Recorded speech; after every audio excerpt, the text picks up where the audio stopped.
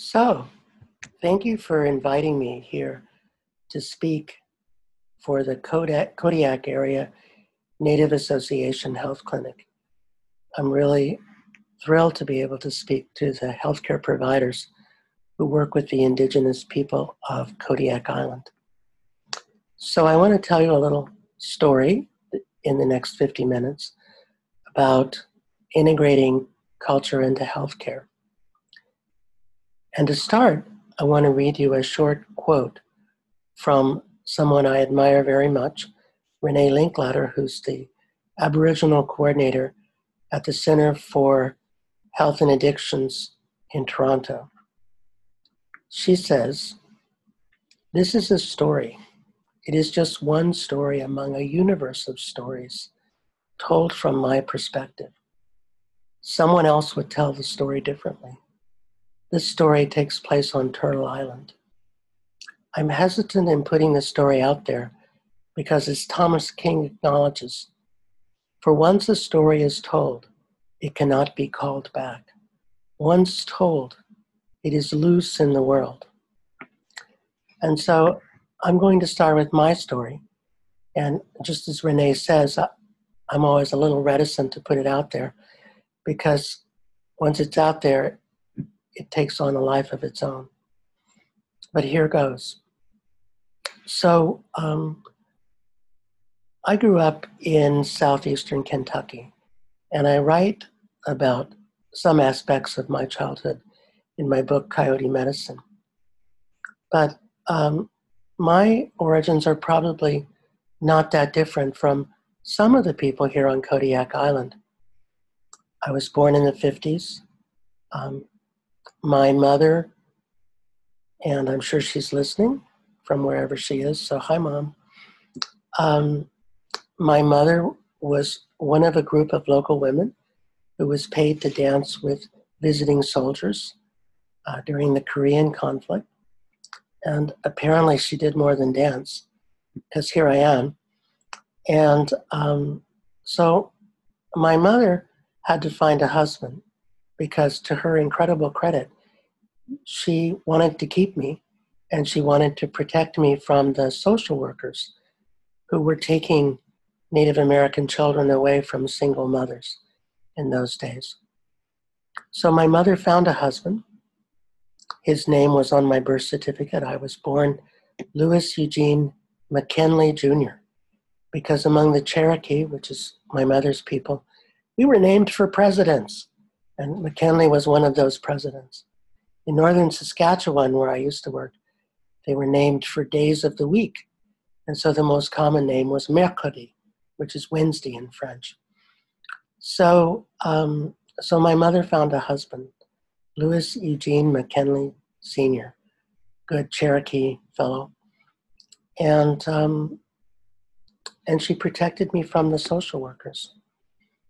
And my grandparents who raised me, that being Cherokee tradition, but also enabling my mother to go to college, which was incredible for our family. My grandfather had no education, and my grandmother made it to the 3rd grade. So it was really something for my mother to go to college. And they had to hide the fact that they were taking care of me while she went to college because the social workers would have frowned on that too. So they protected me and nurtured me. And my mother graduated from Berea College in Berea, Kentucky, which is free for Appalachian youth. She quilted her way through college. And we still have some of her quilts that she made both during and after that time. So I grew up not really thinking about my identity. It was just me. I was Cherokee. My grandfather participated in some of the ceremonies. My grandmother told the stories. My mother, like many of her generation, tried to be white. In the census in 1960, my grandmother was listed as Mexican because apparently it was better to be Mexican than Cherokee in those days. But when my mother found that out in the late 80s, she decided she'd rather be Cherokee than Mexican. So prejudice reverses itself depending on the epoch of time. So, so I was acquainted with the healing practices because I wasn't the healthiest person in the world. I had asthma. And we couldn't really afford doctors. There weren't that many anyway. And this was well before Medicaid, Medicare. And so we had to rely on the traditional healing. And that's what people did. And the traditional healing took place in people's homes. In my culture, you went visiting because no one had telephones. And so if the curtains were open or if people were on the front porch, then you knew you were welcome. And if the curtains were closed and no one was on the front porch, you knew to just keep walking. And so typically one would come into the house and sit down at the kitchen table and talk for a spell. And then when the talking was done, the healer, whoever that was, would invite the person would ask them if they wanted to be worked on. And they could be worked on by one or multiple people. They could work on several people at a time. And by work, I mean sing, pray,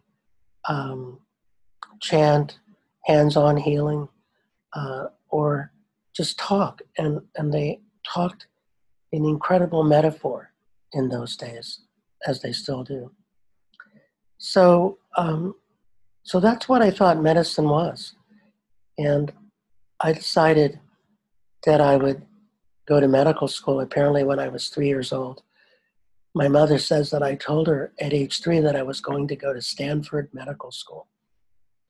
I don't know how I even knew what Stanford was, which is proof that the future communicates with the past. Because I did end up going to Stanford Medical School, though several years later, I might add. And so it happened. And when I got to medical school, I went looking for the class on healing. Was I surprised? I stumbled into pharmacology class where a very famous person who discovered the metabolic syndrome was giving a lecture. And he looked at the class and he said, "Boys, life is a relentless progression toward death, disease, and decay. The physician's job is to slow the rate of decline." And he couldn't admit there were girls in the class, by the way, because there were. But he was old school. And it freaked me out. I just was like, no way. Because my great-grandmother and my grandmother always said you should die healthy so you can party on the other side with your relatives. And they didn't think you needed to have a disease to die, or that having a disease would cause you to die. They thought that when it was your turn to go, you just go. And so the idea was to stay healthy until it was your time to go, and then you would go and it would all be good. So I wasn't prepared for this new perspective. So I ran over to the Stanford Indian Center, which was in those days in the old firehouse. And I burst through the door and ran up to the desk, and there was Henrietta Blue Eyes at the desk. And I said, "Henrietta, I need an elder." And she said, "What tribe?" And I said, "Cherokee." And she got out her Rolodex, which is now an archaic artifact of a distant century. And she rolled through it, and she said, "I've got 2. And she gave me their names. One was named Gidla in Ukiah, California, and the other was named Grandfather Roberts in Garberville, California. And so I was visiting Gidla by the next weekend. And really it was my involvement with these elders that helped me to survive medical school, because the materialism and the lack of spirituality and the lack of relational medicine and the lack of community was astonishing to me. And I remember we had a corner of the student lounge at the medical school where we called it the Misfit Corner. And there were a bunch of Indians, and there were some immigrant students, Pakistani, Hindu, and we had our mentor. And he is one of the most amazing people in the world. His name is Wise Young, and he's now chair of neuroscience at Rutgers University. But he kept explaining to us how things work. And it was through the efforts of these elders and Wise that we all got through medical school, because he helped us to understand the class struggle as it related to medical school, and how we weren't in the upper class, and how to behave in such a situation. So so I made it through medical school, and have been working with indigenous people ever since graduation. And one of the exciting things that I did was to learn the hands-on techniques that I received from Gila and Grandfather Roberts. And so I studied with some Cherokee healers in Oakland, California, and then later in Tucson, Arizona, and learned the techniques by being worked on, and then eventually by working with them on other people.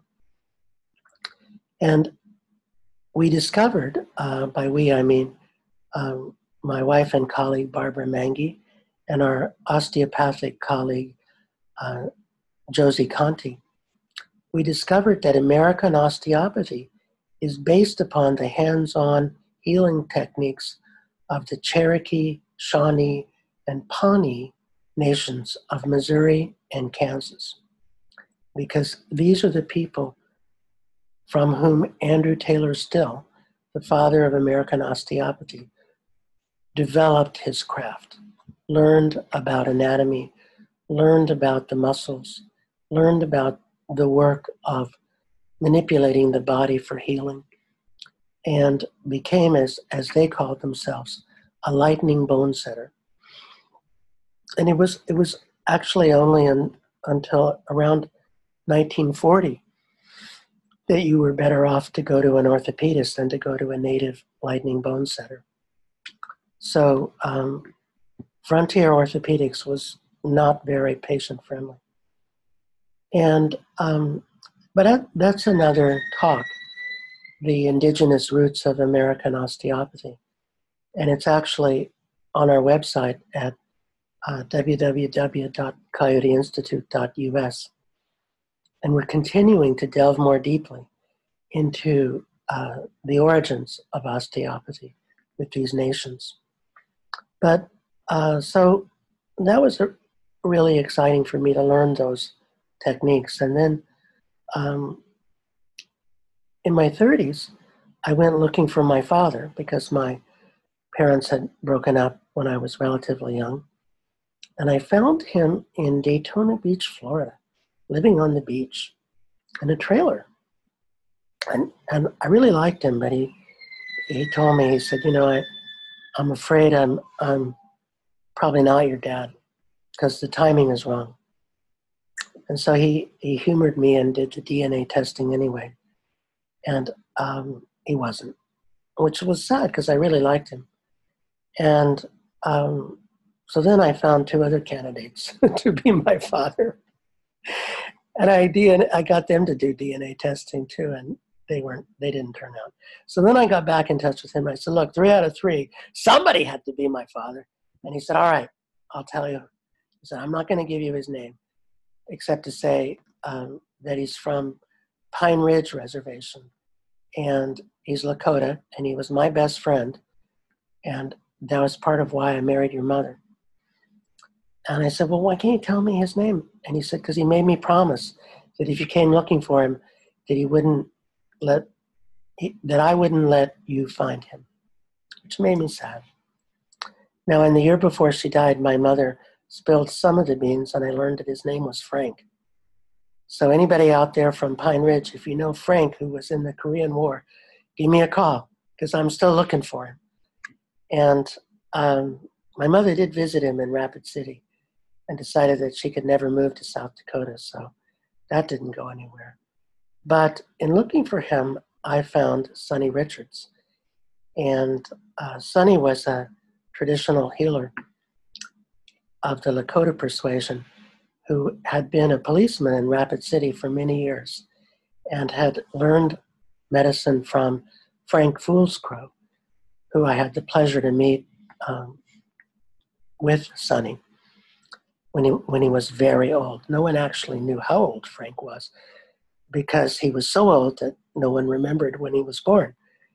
But and that brought me into contact with Lakota traditions and healing methods.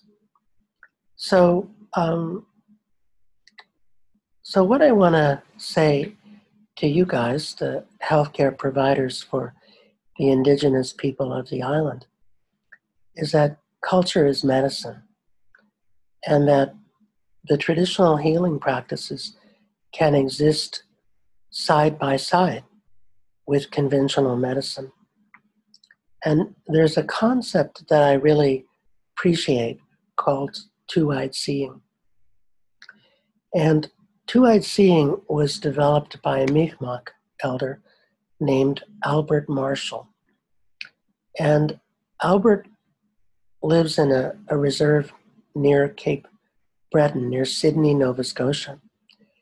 And Albert teamed up with a biology professor at Cape Breton University to create a program in integrative science. And the idea is that indigenous knowledge and indigenous ways of knowing are as valid as laboratory scientific knowledge and laboratory scientific ways of knowing, and that the two can coexist, and that we don't need to reduce one to the other or explain one in the terms of the other. They can be equal and different, and people can utilize both without having to give up one for the other. Now, one of my favorite papers that I read, which was co-authored by these two individuals, was a paper about the tides in Minas Bay. So if you're a marine scientist, you know that the largest tides in the world are in the Gulf of Maine, and particularly around Minas Bay. So the tides are 20 meters. And Anchorage claims to have some really big tides, but they're only 10 meters.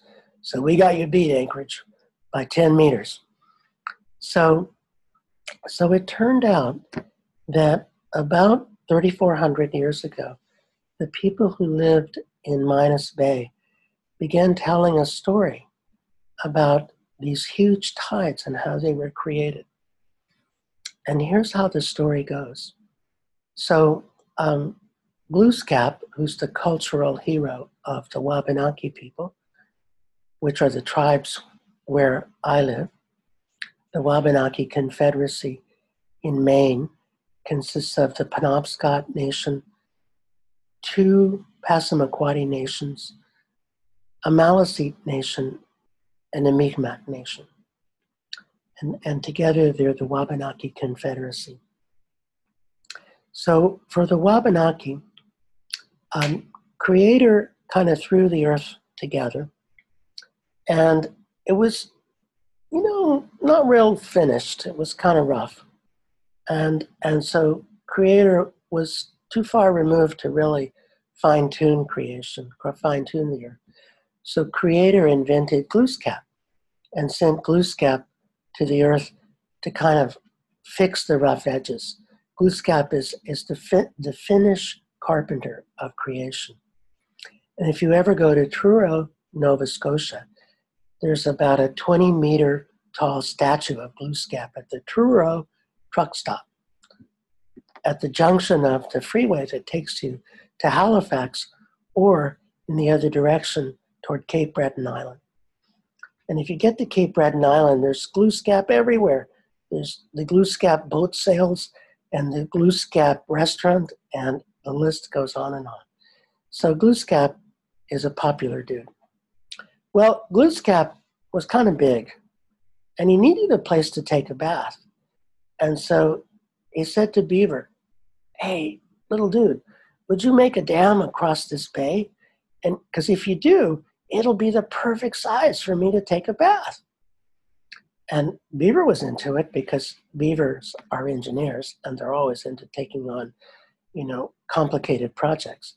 And so Beaver built the most marvelous dam that was ever seen across Minas Bay. And what nobody knew was that it was going to anger Whale. Whale said, "Hey, you guys, you just blocked off my food supply. This is one of my favorite eating holes. So take down that dam right away." And Gluescap said, "Oh, I'm sorry, Whale. I didn't mean to do that. I just wanted a bathtub." And so Whale said, "Well, take it down." But Beaver said, "No way. I worked really hard to build this dam. I'm not going to take it down." And Whale took matters into his or her own hands, or flippers, as the case may be. And with one giant slap of the whale's tail, that dam broke. That dam disappeared. And that slap of the whale's tails created the biggest tides the world has ever seen. And that's still true. So now, what's the scientific explanation? Well, 3,400 years ago, there was this incredible convergence of amazing winter runoff with an earthquake, with a hurricane. And that hasn't happened before or since, as far as anyone knows. And that convergence of weather caused a spit of sand and gravel that was blocking off Minas Bay to disappear. It completely went away, opening the gates for these huge ocean tides to surge in and out. And they've been coming in and out ever since. So both stories are true. And as one elder told us in Australia, whose name was also Albert, he said there's over 500 creation stories in Australia. They're all different, and they're all true. "How so?" we said, after the appropriate pause. He said, "Well, they're all true for the people who tell them in the place where they're told." And so I don't know how many creation stories there are on Kodiak Island, but they're all true. We're in the place where they're told and for the people who tell them.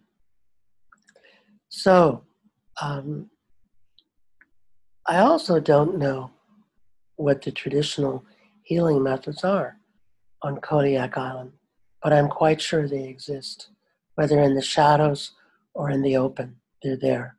Because everywhere we go, there's indigenous healing happening in the shadows. Now, when my wife got together, she was living in Montreal, and we often met in Burlington, Vermont. And we'd stay at the Sheraton Hotel in Burlington, Vermont. And we got really friendly with the doorman because he was a real cool guy. I mean, and it was really fun to talk to him. And one day he was gone when we went to stay there. And I asked someone else, I said, "Where'd he go?" And they said, "Oh, he went to Haiti. He'll be back in a couple months." We said, "What did he go to Haiti for?" And they said, "I don't know. He goes there every year." So when he got back and we ran into him, we said, "Hey, we heard you went to Haiti." And he said, "Yeah, Mom, I go every year." And it turned out that he was a healer, a Haitian healer for the Haitian community in Burlington. And he had to go home to refresh his medicine. He had to go home to participate in rituals in Haiti. And then he would come back and his medicine would be strong and it would gradually wear down until he had to go back for a recharge. And so we had some amazing conversations with him about Haitian healing. And there he was in the shadow of the University of Vermont College of Medicine, plying his craft, and nobody knew. And the Sheraton was the hotel where UVM had all their medical conferences. Now it's owned by the University of Vermont. But in those days, it was a Sheraton, but it was also the UVM Conference Center. So all the continuing education took place in where this guy was happily doing Haitian healing. And we've seen that all over the world. In England, we found all kinds of indigenous healers from all of the different continents that the British had invaded. And we started calling them the National Stealth Service because they operated in stealth in the shadows of the National Health Service. So I'm going to guess that in the shadows of this health center, indigenous healing is alive and well, and whether you know it or not. Now, in Canada, there are clinics that have traditional healers on staff, and you can schedule time with them through the receptionist. You just walk right up to the desk and say, "Hey, I want to see the traditional healer," and there you go. So one of those places is the Anishinaabe Health Center in downtown Toronto. And what's amazing about Anishinaabe is that they found a way to get around the Toronto fire codes, and they actually do revitalization ceremonies in the backyard in downtown Toronto. Some of you know the revitalization ceremony as the Sweat Lodge ceremony, but we don't call it that anymore because our elders tell us that was a term invented by the Jesuits, and the proper term is Inipikaga in Lakota, and the best translation is revitalization ceremony. But they found a way to heat their rocks to make things hot in downtown Toronto with a beehive oven, which is amazing. And also in Thunder Bay, Ontario, there's a health center that is exactly like this. And it's built as a circle. It's a circular building with an internal area for ceremony. And so these things are appearing all over North America. There's University of Manitoba has an Aboriginal health unit in downtown Winnipeg that has ceremonial space called the Thunderbird House. And so this idea of bringing traditional healers into healthcare is happening. And, and it's a wonderful thing because it's a way to counteract trauma. And so trauma is huge in the lives of indigenous people because once upon a time, this land was all ours, only nobody owned it. And because nobody had this idea that you could own land. I mean, people had this idea of nations having their territories, and sometimes people fought over territory. But this notion of individual ownership of land was foreign. And I'm not going to spend a lot of time on the trauma that happened because everybody knows that all too well. But I just want to read another little quote from Renee Linklater, who wrote a marvelous book about decolonizing trauma. And Renee says, trauma has created a climate of systematic oppression, violence, and abuse. Pre-colonial trauma was predictable and consistently set in a cultural context, and its context revolved around death, tribal wars, starvation, separation, etc. In contemporary times, trauma takes the forms of sexual abuse, rape, psychological assaults, accidents, environmental disasters, wars, and holocausts. And she goes on to talk about the trauma caused from mass deaths, which was from foreign diseases. So the viral illnesses brought by the Europeans and the Russians to North America, for instance, and the trauma caused by the loss of land and resources through relocation and treaties. And of course, the residential boarding schools and the child welfare system, which to my mother's incredible credit, she protected me from. So, so people cope with trauma in different ways. And people cope with trauma by drinking too much. They cope with trauma by gambling too much. They cope with trauma by engaging in other risky behaviors. They cope with trauma through using drugs. They cope with trauma through not taking care of themselves. And some people rebel and cope with trauma by returning to culture, by regaining the language, the cultural practices, the healing practices, and strengthening them and teaching them to the youth and openly displaying them, which we're now able to do. And, it wasn't until 1978 in the United States that it was legal for Native people to do ceremony. So the first revitalization ceremony that I attended was illegal. And to his amazing credit, there was a Catholic priest there. And he said he went to every ceremony on the reservation, and he brought his collar so that if the police showed up, he would put on his collar and declare that this was a proper Catholic rite going on, and they should get away, go away. It's proper Catholic.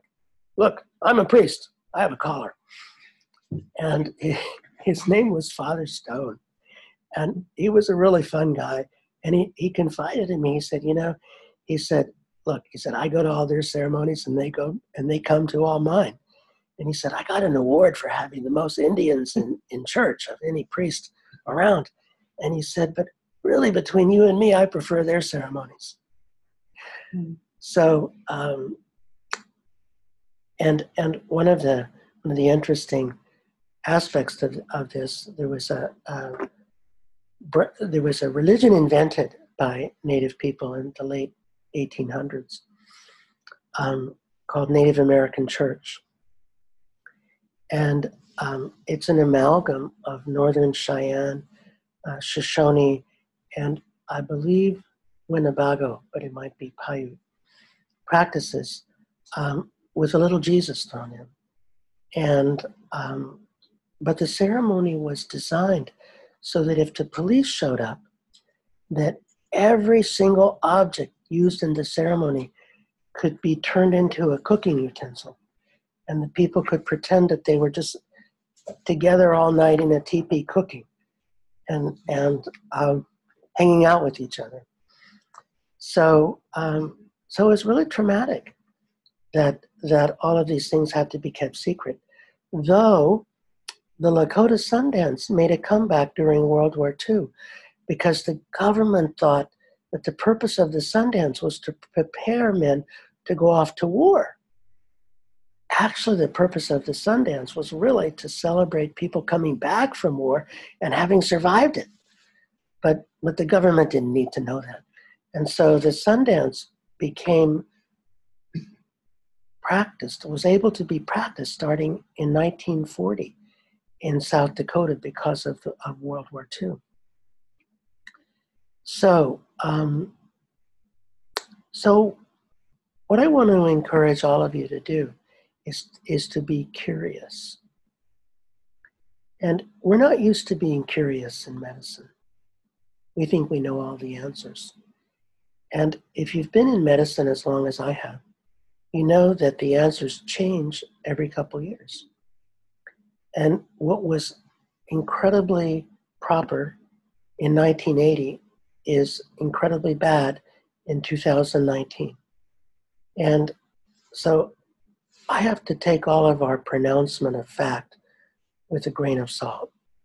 I remember once upon a time, whenever a baby was born with meconium in the amniotic fluid, we would intubate them and suck it out. And I used to say, this can't be right. There's something wrong with this. And I was always told, you're stupid. Of course this is right. This is what we do. And somebody did a big study and found out it was bad for the babies to do that. And it was better not to. Wow, who knew? And now we pretend that we never did that. So there's so many things that are going to turn out that way, I think. I'm on a personal campaign against proton pump inhibitors because they're only FDA approved for 6 weeks.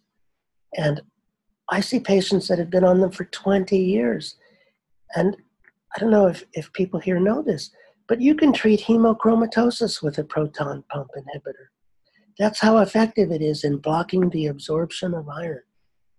Not to mention manganese, cobalt, zinc, magnesium, and all those other things that apparently the human body needs. So we're not always right. So why not ask the locals, hey, how do you guys deal with such and such? And if you run into an answer like what an elder I know gave at a conference in Alberta, don't be surprised. So a nurse in the audience asked him, she said, hey, how do you treat arthritis? And he said, I don't know her. Why don't you bring her around tomorrow and I'll let you know.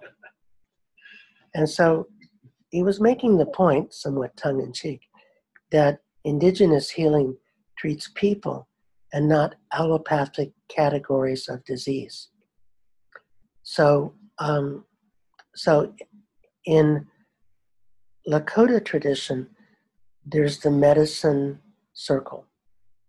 I don't know if it exists in Alaska, but we have the 4 directions. And the ultimate circle is the horizon.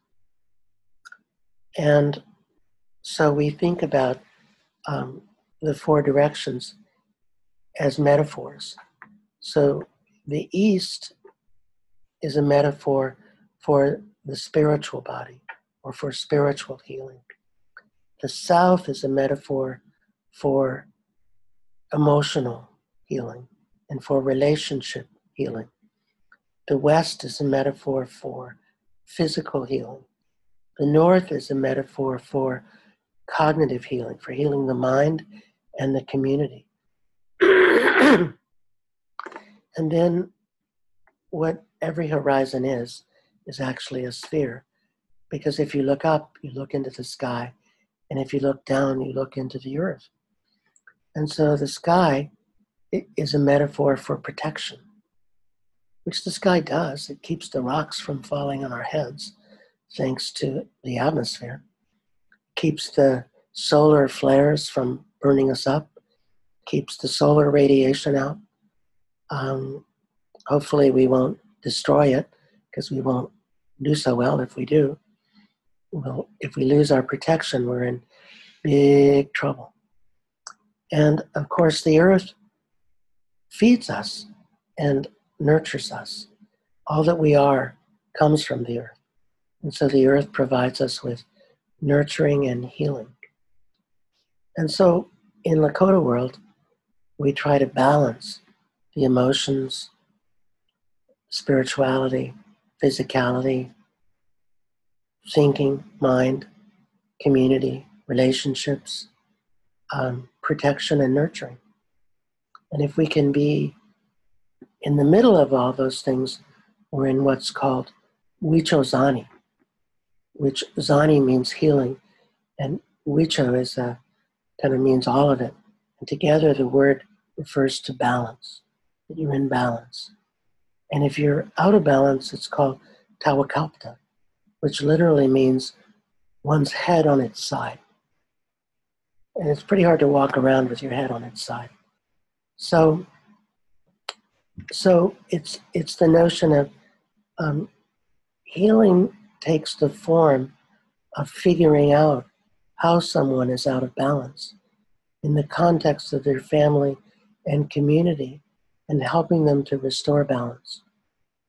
Whether that means giving up Red Bull or drinking less or repairing broken relationships or taking herbal medicine, whatever that means, that's what it is. So, how much time do I have left anyway? You guys out there in the audience? No. All right, I'll just keep talking. Keep talking. Everyone's happy. Everyone's happy. I got everyone hypnotized. So I'll just be happy to keep going. So what I'm saying is, ask people how the locals treat these particular kinds of problems, or how a local would approach this person who needs help, and perhaps even consider being open to identifying the locals who the community recognizes as having healing abilities, and getting to know them, and finding out what they do, hanging out with them, watching them work, maybe even bringing them into the clinic to work, and this will help you to catch up to Canada, which everyone wants to do. No one wants Canada to win the Olympics in the United States. So, and it also is a way to undo colonization, to decolonize healthcare, which is what Renee Linkletter talks about in her awesome book. And so much of the healthcare that's delivered to Indigenous people is top down. And so much of it is designed from afar without the involvement of the local community in figuring out what it is that the community needs. So I did a study in Saskatchewan where I interviewed 851 Aboriginal people in a whole series of focus groups about their feelings about the healthcare services that they were being offered. And almost everyone remarked on how nobody asked them, nobody asked for their input. Nobody asked them, well, what do you want in your healthcare? Instead, they got a biomedical individualistic model, and which minimized the importance of community and culture in preference to biology and genetics. And they believed that this model actually did harm to them and to their culture. And many reported that their healthcare providers had distinctly different values from them, and that the most common value difference mentioned was the lack of respect for elders. I noticed that there are elder parking spaces in the parking lot outside, which shows, of course, respect. And so probably that's not a problem with you guys, but it can be a problem for people that are brought in from away to provide healthcare who haven't really been immersed in the culture. And a Diné researcher named Benton Benai found 7 virtues that seem to be relatively universally endorsed by elders. And for Benton Benai, these were love, respect, wisdom, bravery, honesty, humility, and truth. And in my study, people talked about how what was lacking from the services they were receiving was a commitment to relationships and community. And they thought that the Privacy Act, which is equivalent to HIPAA in Canada, was ridiculous since everybody knew everybody's business anyway. So why pretend that nobody knew what was going on? And just let the whole community come into the office with the person who was ill. And in the traditions in which I was brought up, people who are sick take on that illness for the community, because illness in one member of the community means that the whole community is out of balance. And we should thank the person who's ill, because if they weren't sick, we would be, because they took it on for us. And so therefore, we all have the responsibility to help them get well. In Diné communities in northern Arizona and New Mexico, that means everybody has the responsibility to contribute money and resources to the ceremonies that are put on to help people get well, like the Blessing Way and the Coyote Way and all of the other ceremonies, most of which I don't understand because I'm not of that culture. But I understand the idea that everyone has a duty to contribute. So, so bringing community, family, and relationship into healthcare is really important. And what I like to do is to ask people to bring everybody they know into the next appointment. My record is 57 people. I dare you to beat my record. Now, we used to do this at 5 o'clock in the clinic where I worked after everyone else had gone home, because we needed a really big space for people to bring everyone they knew. And what I would do is a talking circle. And we would go around the circle and everybody would contribute in order their thoughts about what was the matter with this person? How come they were sick? How did they come to be sick? And then the next pass around the circle, they would contribute their thoughts about how do you think this person could get better? How could they get healthier? And the third pass, I would ask them, what are you willing to do to help this person get better? What are you willing to contribute? And it was just a marvelous experience. I remember once one of the women elders was telling another woman how how prayer works, but sometimes not as quickly as we want it to. And she said that she had a daughter who'd been addicted, and she'd been praying for 20 years, and finally prayers were answered, and her daughter stopped being addicted. He said, so, you just have to be patient sometimes. But don't give up, because it really works. And I remember another situation where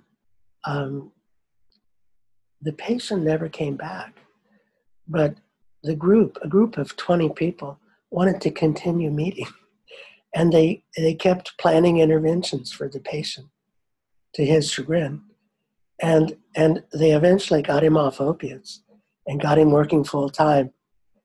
And he never stopped being angry at them, but he sure did function better. Apparently he was just as grumpy as he ever was. They didn't cure that. But so bringing the community into healthcare was really effective. And we did a study also in Saskatchewan where we did talking circles in the waiting room after hours. And we had over 1,000 people come, and we had about 450 who came at least 4 times and filled out pre and post symptom questionnaires. And we found out that coming to a talking circle 4 times or more was as powerful as visiting the doctor, and oftentimes more powerful for mental health problems. And it was free. It didn't cost anything. They were run by elders who were happy to do them. Now, personally, I think that Health Canada should have given them a stipend, but that was above my pay grade. And it was really awesome.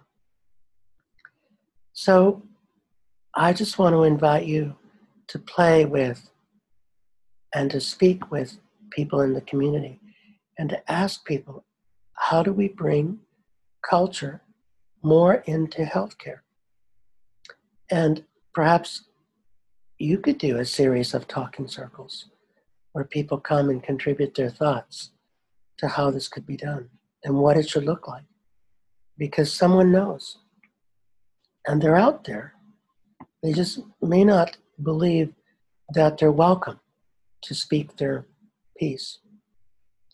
And we've seen that in at least one community in the Yukon where the traditional healers didn't feel like they could come into the health center and really talk openly about what they do. So again, it was a national stealth service affair. And part of our consultation was to try to get people talking openly in a circle about how things worked and what people did. So I have to be running out of time. So I'm just going to finish with one more study that we did with traditional elders. Because we wanted to ask them, so what should mental health workers know to work in indigenous communities? And so we gave them tobacco or prayer ties or cloth and sat with them and got their thoughts and kept going back and forth with them until we reached a consensus. And the first thing that everyone agreed on is the importance of listening. That you have to teach people from the dominant culture how to listen. It was Jacques Lacan, the French psychoanalyst, who said that the greatest gift you can give someone is to listen without judgment or interpretation. The average physician in one study listened for 18 seconds before interrupting. And it was found that if you could get the physician to listen for 24 seconds, that what are called doorknob complaints dropped by 37%. This doorknob complaint is when you're walking out the door and the patient says, "Oh, by the way, doc, I've been having some crushing chest pain every now and then." That'll bring you back in the room. And also that you have to teach people how to pause. Because in some parts of the United States, people don't pause. They talk on top of each other. And it's common in some indigenous communities to have long pauses. When Barbara first met my brother, she couldn't believe that one human being could talk so slowly and could pause for so long between sentences. But he could. The second thing they said that people needed to know is that no one exists apart from their relationships. And if you want to understand someone, look to their relationships. And in family medicine, we try and teach residents to use the genogram to do this. And it turned out we did a study with a colleague in the United Kingdom where people with mental health problems got 6 half-hour problem-solving visits, primarily focused on how to better deal with their conflictual relationships.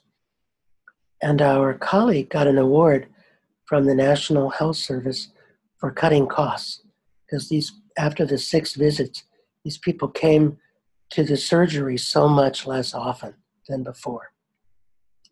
So, relationships. Third, they said, you can't tell people what to do. They never listen.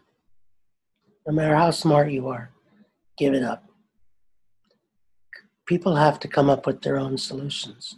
You can tell them to stop smoking till you're blue in the face, and they won't. They have to want it. So just stop telling people what to do and find out what they're willing to do or what they want to do. Of course, nowadays we call that motivational interviewing and ACT. And finally, they disputed bringing capitalism into healthcare. They said this system of greed has no place here. That this system of making money on people's misery is just not right. And people, young people, they deserve to make a living, but they shouldn't be profiting on people's misery. And they said, and don't send us those burnout folks. We want people who are passionate about what they do, who love what they do, and do it from the heart. And don't send us politicians either. We don't like them. Keep them down south. And they said, and teach these people the importance of faith, hope, and the power of intent. And it seems to be so important. And they said, and you need to know that their job is not to treat people, but to empower them. And to empower them in the context of community. And tell them to stop telling people what's going to happen to them. Nobody knows what's going to happen to them. Stop telling them how much time they've got to live or that they're only going to get sicker. Stop telling them, tell them that nobody knows and that all we can do is do what we can do. And if they're really serious, they better do everything they can do. And we'll do everything we can do and we'll see what happens. And finally, they all agreed that ultimately, all healing is spiritual healing. That the power of healing comes from the spirit dimension. And we should never forget that. And in the cultures to which I understand, we talk about people who do this kind of work as being hollow bones. That the power of healing flows through you from the spiritual dimension into the physical dimension, and that the job of the person helping another person is to create a safe space for the medicine and not to be egotistical and say, oh, I'm a great healer or any of that, but to say, I don't do anything. I'm just a hollow bone. And we can do with a little more of that in conventional medicine, in my opinion. But that's probably enough. I've rattled my mouth long enough. And we'll stop the recording and we'll have some time for questions and responses. And that's all, folks.